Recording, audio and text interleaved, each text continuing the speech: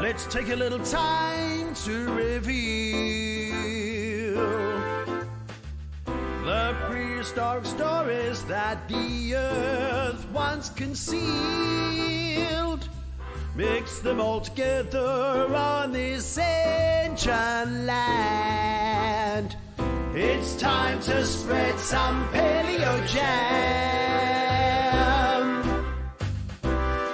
Welcome to another episode of Paleo Jam. I'm your host, Michael Mills, and we're live in Armidale for National Science Week at the Welder's Brewery. This is the second episode recording tonight in this place. We've just had a short break, and the panel and the audience both seem to have availed themselves of the local produce, and it's quite delicious, I must say. Hello, people of Armidale. We are, of course, here on Anaiwan country, and just a reminder, of course, that here in Australia, we have so many stories that live in this place, that have lived here for thousands of years, and that we become part of those stories the more that we tell our own stories and share those stories. I come from Adelaide on Kaurna country, travelled across a whole lot of different countries to be here in what I like to refer to, this country that we call Australia, but it's a continent of countries and has been for thousands of years, and always important to remember where we live and the stories from here. So to discuss some of the fascinating paleontological research going on at the University of New England, just down the road, including the boundary between the Ediacarans and the Cambrians, reviewing our understanding of an astonishing predator from the early Cambrian. And one of the things paleontologists gets asked more than just about anything, how did the dinosaurs get so big, having dragged themselves away from the brewing part of the building? I'm joined by Professor John Paterson. Hello, Michael. Hello, John. Dr Marissa Betts. And Dr Nic Campione. Yoni.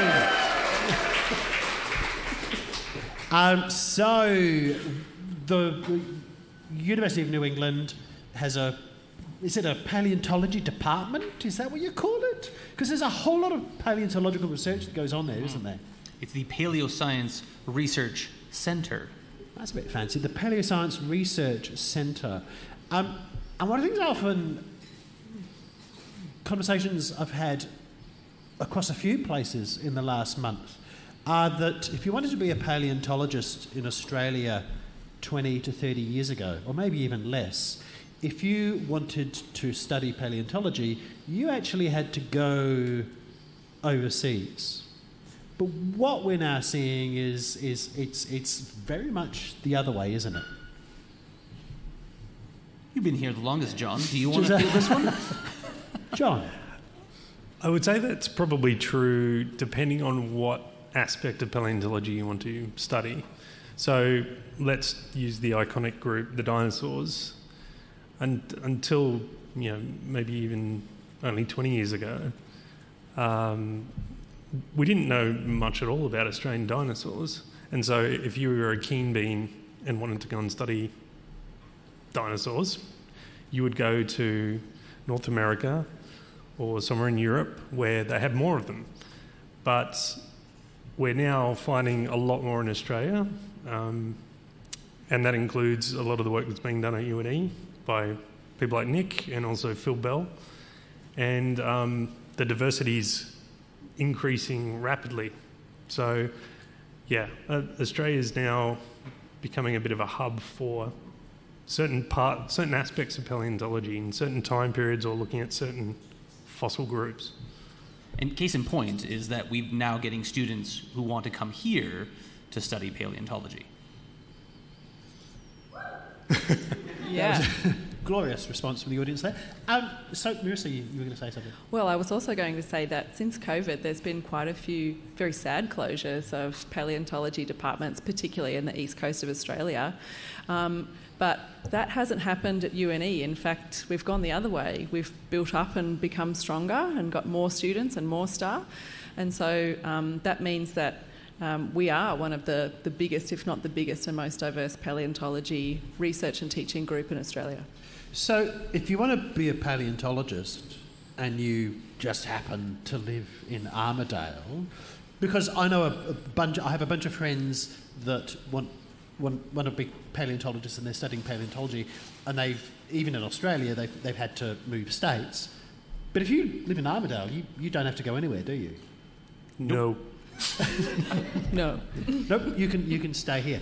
Okay. Let's start, for want of a better description, digging into the research, the cool research that each of you do, and in particular, we talked this morning about what's a particular thing that you can each talk about. Marissa, you've been in Mongolia, so you can study paleontology at the University of New England, and you can study local stuff and Australian stuff, and that's part of what you do. But as part of that, you can also travel the world. Mongolia, what's the deal with Mongolia? Mongolia is an amazing place, and it has some of the most remarkable geology. It's very complex geology, sort of crammed in the middle of Asia there. The dinosaur group as well go to Mongolia. So Nic's been to Mongolia as well, and our other colleague, Dr Phil Bell, he's off on Wednesday to go to the dinosaur festival they're running at the moment in the south, in the Gobi. But like I said earlier, I work on the Cambrian, and that's much, much older than the dinosaurs, so 500 and also million years ago. And the Cambrian record in Mongolia is among the best in the world. I do a lot of biostratigraphy, so that's understanding the evolutionary passage of fossils through time, using them to date rocks and correlate rocks around the world. I started doing a lot of work in South Australia on the Cambrian fossil record there. And since then, I've started to include packages of rocks in China, South China, North China, Canada, Antarctica, and also Mongolia. So they're about the same age, and I'm looking at the fossils in these rocks and using fossils to date them and correlate those different packages of rocks between each other around the world. So what's it telling us? So the Cambrian record in Mongolia is mostly comprised of limestones. Limestones are wonderful for finding shelly fossils, and that's what I'm really looking for. The Cambrian rocks in Mongolia, turns out they're a bit older than the rocks in South Australia, and they actually sit right on top of the Ediacaran. So the boundary... Which you'd expect them to, wouldn't you? So yeah, you would expect them to. Because you dig down deeper and you go back, you're time travelling. You're going back in that's time. right. So they sit on top of it. So the Cambrian in the time scale sits just on top of the period of time called the Ediacaran. The boundary between those two chunks of time is a very, very important boundary in the geological timescale. It's the transition from the pre-Cambrian, when the world was dominated by microbes and single-celled life, maybe some macroscopic things that you could see with the naked eye at the very later stages of the Ediacaran. But it wasn't until we got into the lower Cambrian when life just went crazy. They call it the Cambrian explosion of life. And it's when we have all of the different animal body plans that we know in the modern day appearing in the fossil record in the geological blink of an eye. Okay, so when you talk about a geological blink of an eye, we're not talking about... Because when I think of an explosion, I think of a volcanic explosion. I think of an explosion is a thing that it's an instant thing, isn't it? But geologically, when you're talking about an explosion in geological time, how long are we talking? Oh, that's a really good question. Maybe it's also a question for John. Yeah, John. Who's done quite a bit of work on... Yeah, on well, I would say, again, considering the Earth is 4.6 billion years old, we're talking, in terms of the length of the Cambrian explosion event, it's less than 20 million years. But what you cram into that amount of time is quite unbelievable, as Marissa's alluding to. So, for example, you see pretty much all of the major animal groups that we're aware of today appearing... When you say all of the major animal groups, what do you mean? Okay, so Well, I mean, we're familiar with ourselves as vertebrates. We're backboned animals. Animals with backbones, animals with shells. Yep. So things like mollusks, arthropods, which are spiders, crabs, centipedes, insects. So all of those different... So if you think of the animals that are alive today, all of the different kinds of animals seem to have appeared in that explosion. Yes. 20 million year explosion. I do have a question. Is it an actual explosion, or is it...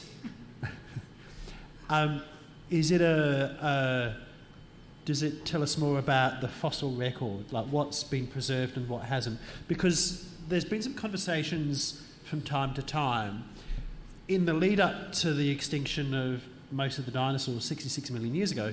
There was some research that said, actually the dinosaurs were already declining. There's some alternate research that tells us that actually they weren't declining, it's just that the fossil record isn't as good in that period. So we don't think it was necessarily declining, it's just that the fossil record doesn't...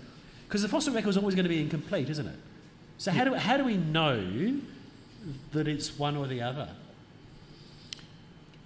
Well, I would quickly say, and then Marissa can jump in as well, but so we talked about the Ediacaran period just before the Cambrian. So in the later part of that geologic period, we see a bunch of macroscopic things, so large things, some things the size of a bath mat, that are probably multicellular, fairly complex, but when we look at what we call the Ediacara biota living at this time, there's very few things you can put in a modern category of organisms. So we see some things that look a bit like an arthropod or look a bit like a mollusk, but they don't have all the right features to go, that's definitely a mollusk, that's definitely an arthropod, etc., etc. So as soon as you go into Cambrian age rocks, we start to find the remains of organisms where you can say, that's definitely a mollusk, that's definitely an arthropod. So was the Ediacara period a kind of an experimental... And I suppose nature is constantly experimenting anyway, because everything has the potential to change depending on the changes to geology and environments and stuff. So do we start to see more clarity in the definition of the kinds of organisms in that time? It's I would say by the time you get to the Cambrian, things have become modern-like. So they're recognisable to us in the modern day. So things that we would... Okay, and I guess it's always going to be a reference to us and what we see and what we know. So we're always going to look at the world through our human eyes. So it's that thing of seeing the things that we acknowledge and recognise. I want to come to stick with you for a minute, John, because sitting, for those of you at home, you can't see it, but there's in front of the stage, there's a thing that John has in his garden, and it's a life-size. It's this really cool steampunk looking, and I think it belongs here in the brewery. Just saying, they should get one themselves and have it here. An Anomalocaris. So Anomalocaris is one of the first predators, kind of. But your recent research, you and the team, has slightly changed that, because at the South Australian Museum, there's a label that has some trilobite coprolites. Or coprolites made of trilobites. So that's poo. So that's smashed up trilobites. And the prevailing view has always been, that's Anomalocaris that's eaten that. You're suggesting maybe that's not the case. Yep. So ever since we've discovered what Anomalocaris is, or what it looks like, which is what you see in front of you, these two grasping appendages at the front of the head, there's a little bulbous structure of the eyes. Underneath the head, there's a cog, but it's actually the mouth part, the circular mouth part. It's a weird cog. It's this really strange, weird... Google an image now of Anomalocaris if you're listening and have a look. It's got this really weird circular cog thing underneath, doesn't it? Yeah. So they use those frontal appendages at the front of the head to grab prey, and then they use them to shove food into that circular mouth. So it's like me when I'm like at a buffet and I'm using my hands to grab the food and hurl the food into my mouth. Is that the kind of... Yep. Yeah, Except... I would love to see you at a buffet. Where's the buffet in Armidale? Tell me afterwards. Yeah. So I'd say, because we haven't known the full body of Anomalocaris since about the 1980s, even though we've known bits and pieces of the animal since the late 1800s. But when it wasn't until complete specimens were found that we put all the pieces of the puzzle together. Because it was thought to be several different animals. Yes. And that can happen. You find these fossils, these bits of things in different places, and they're weird, and they're unfamiliar, and you're not going to automatically assume, well, obviously that round weird thing is the mouth of that thing with those big appendages thing that has this other body bit and stuff. Yeah. So the reason it's got the name Anomalocaris, which means anomalous shrimp, is because those frontal appendages were thought to be the bodies of a shrimp, but they could never find the head because they're always looking for a prawn-like head, okay? But until they found articulated specimens, whole specimens, they realised that that's only a part of the head. The head's much bigger, it has stalked eyes, really good vision, and this circular mouth underneath. I've seen old reconstructions that reconstruct the mouth as its own kind of jellyfish-like organism sort of floating in the background. So Anomalocaris, the history of describing the animal, it's had about 4 different names and been attributed to different organisms. So, yeah, the mouth part was thought to be a jellyfish, part of the body was thought to be a sea cucumber, all kinds of stuff. But ever since we've known the full body of the animal, it's been touted as this apex predator, the sort of the king of the pile, if you like, or the food chain, the top of the food chain. And straight away, people started to think, this is the thing that's chomping trilobites. So trilobites are these extinct arthropods, bit like crustaceans of different kinds, like a balmain bug or a slater in your garden, like a pill bug. Because often when we look in these Cambrian age deposits, we see bite marks taken out of them. And sometimes they're healed, sometimes they're not.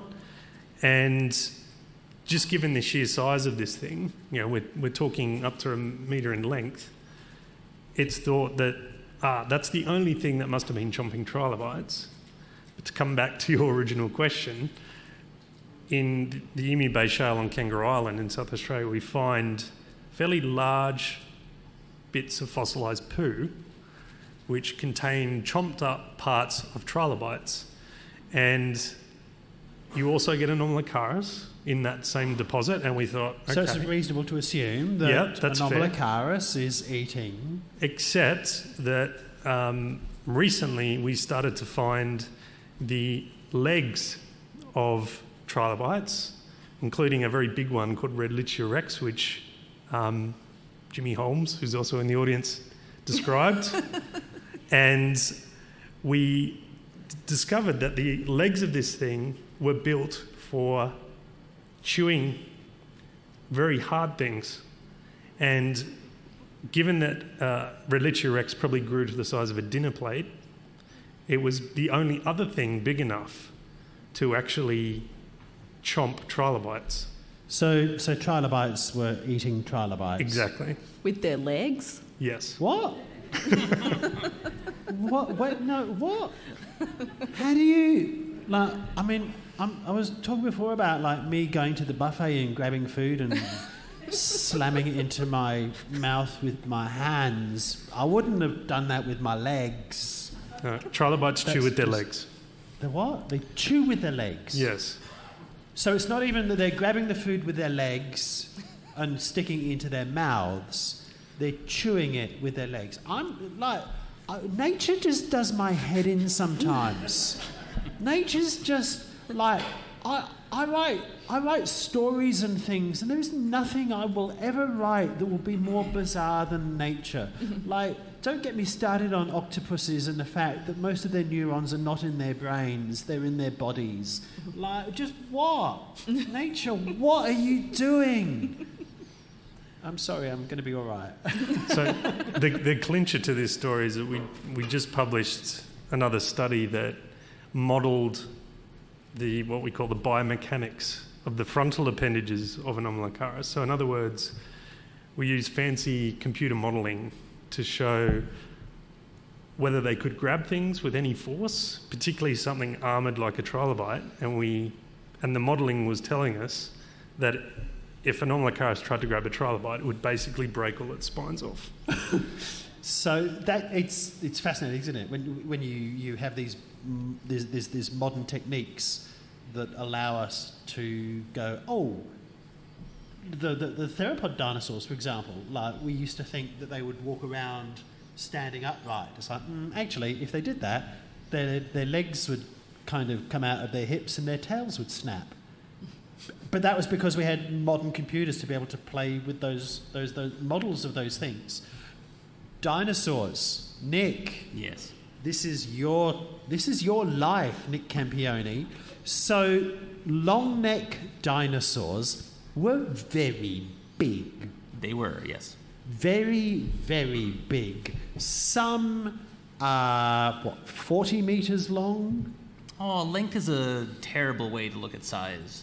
Body mass is by far the best way. Yep. Okay, so and I'm often asked the question, so what's the biggest ever dinosaur? Ooh, good question.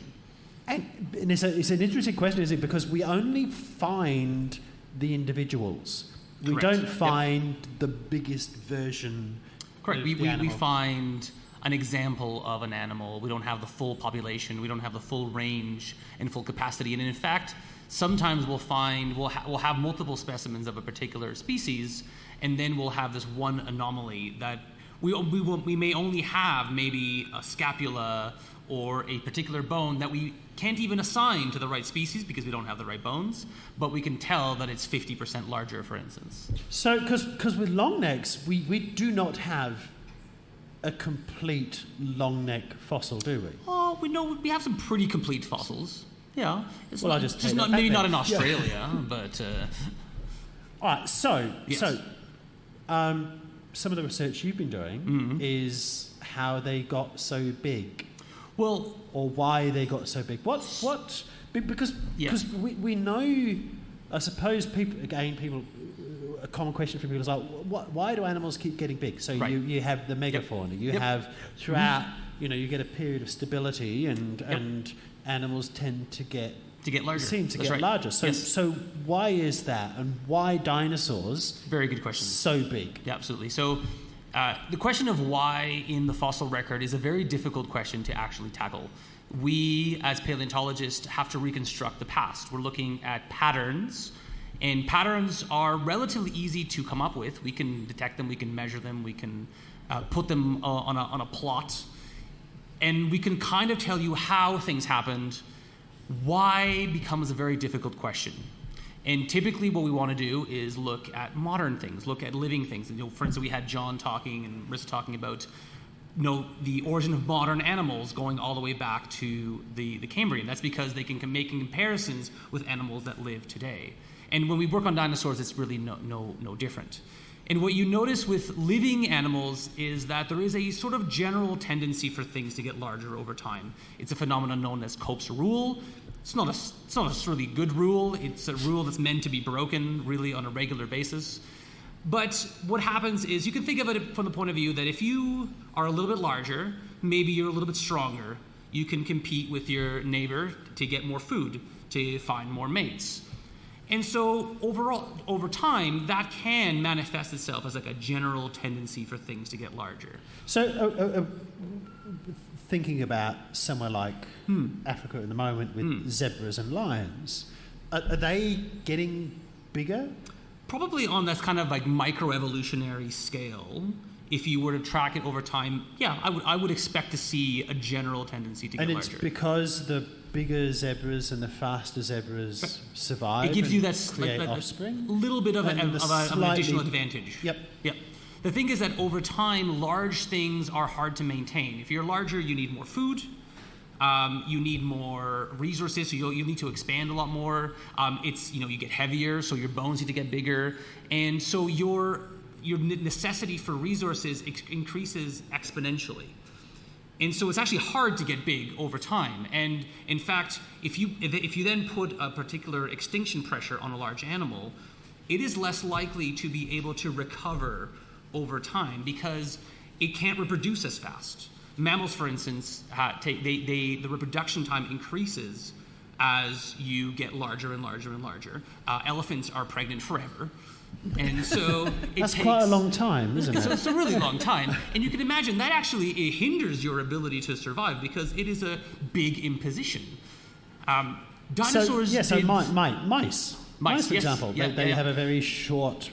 That's right, short duration, period. but they reproduce like crazy. They reproduce like mice, or they reproduce like rabbits.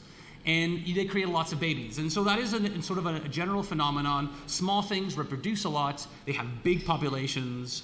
They can survive mass extinctions a lot better. And one of the sort of things that have come out of the end Cretaceous mass extinction is that small things did okay, big things did do very well. And you won't because as a giant herbivore that's 50 tons, that's right. You need to eat a lot of food. A lot of food, yeah. And you've got this massive asteroid that's smashed into the Earth that has caused like the sky to be on fire as the meteor smashed into the Earth, bounced back up, all of the bits have fallen back down again. You've got bushfires everywhere. So, like, if you're a T-Rex or Australopithecus, the first couple of weeks is glorious if you manage to survive. So many bodies. It's like Barbecue City. Tastes amazing. Taste heaven. Is that what you just said? Sure. So it's glorious for that short period of time, but then you have to find food. Yep. And again, using the mice thing, if you're a T-Rex or you're an Australopithecus, you can't find enough mice to eat, can you? Yep. And if you're a giant longneck, you need a lot of plants, and they've been wiped out. Yeah, so the question of why dinosaurs got big is a tricky one. First of all, it's important to realize that not all dinosaurs got big. Some dinosaurs were, in fact, very, very small. And also that different dinosaurs got big independently. It wasn't like it was a particular one phenomenon that they all got big at the same time. The long-necked dinosaurs, the meat-eating dinosaurs, the ornithopods, things like Saurolophus, Triceratops, they all got big kind of independently in their own reasons. So at the end of the day, you need to come up with multiple different mechanisms to try to explain them. Now, sauropods are the weird one because if we look at every single dinosaur that we know of other than the long-necked dinosaurs, they all reach a very similar body size limit, which is actually seen in mammals as well. You reach the kind of 15-ton mark, and they seem to stop. Sauropods are the only ones that break that mark. And so the question when we ask why did dinosaurs get so big, actually it's why did sauropods get so big? The rest of them didn't actually get that big. They got to the same limit that we see in mammals. And so maybe that sort of short-term advantage to being big over time played out to a very similar limit. Sauropods, would you like me to answer the question of why sauropods got big? Yeah? You waiting for that? Yeah, we've got we've got about a minute to go. Yeah. They reproduced like mice. It's the mice. They laid a lot of eggs. And they grew quickly, didn't they? They grew quickly. Rapid growth is probably consistent across multiple groups of dinosaurs. But sauropods, somehow, they broke that limit of reproduction. Every other thing, it's limited by your ability to create a viable population at large size. Sauropods broke that by making lots of offspring. And actually, they didn't care for their offspring. They just plopped those eggs and then walked off. They did the turtle thing. They said, good luck, thanks, kids. Yeah. We are out of time. Please thank Nic, John, and Marissa. Thank you so much to the Welder's Dog Brewery. Thank you, people of Armidale. It's time to spread some Paleo Jam.